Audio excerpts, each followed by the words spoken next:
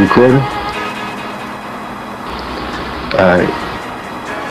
Yeah, first and foremost, I'd like to say God bless the dead, or anyone that I've personally murdered, maimed, crippled or incapacitated in order to survive a situation that I didn't provoke. Corrupt NYPD came gunning for me, and I just refused to become another one of their victims. I refused to go out like that. This is the story 50 never wanted you to know. The suspect, Nathan Jones, also known as Nan, is wanted in connection with the killing of several NYPD officers and drug dealers throughout Brooklyn. He is known to be armed and extremely dangerous. Understand where I'm at. You gotta understand where I came from. I seen my parents murdered in front of my eyes. 50 came to me, taught me how to kill, forced me to commit murder. Operation Falcon was a federally funded program designed to give NYPD officers overtime to help clean up drug-infested neighborhoods. Unfortunately, pressures to meet quotas and the allure of the money and drugs resulted in police corruption becoming a widespread problem that confronted the city.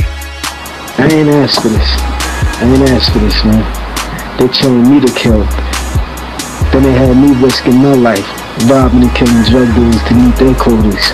Pad their pockets. I had all the victims scared and on lockdown.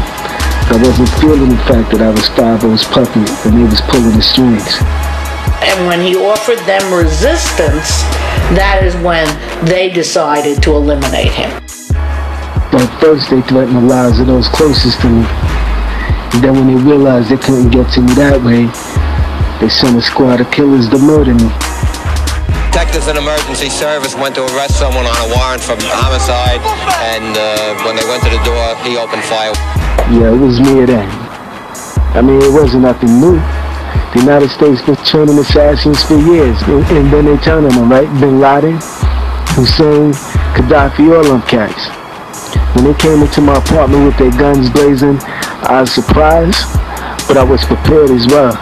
The big question, however, today, with so much police firepower in position last night, how did Nan manage to escape? When we have to, in a sense, tiptoe, because we don't want to hurt someone else, and he doesn't care about who he hurts, then we're at a distinct disadvantage. 6 officers shot by the same man. That raises serious questions about procedure. Did the officers go by the book? And were proper procedures followed after the shootout? I wish the media would stop second-guessing what happened in the apartment, what went wrong.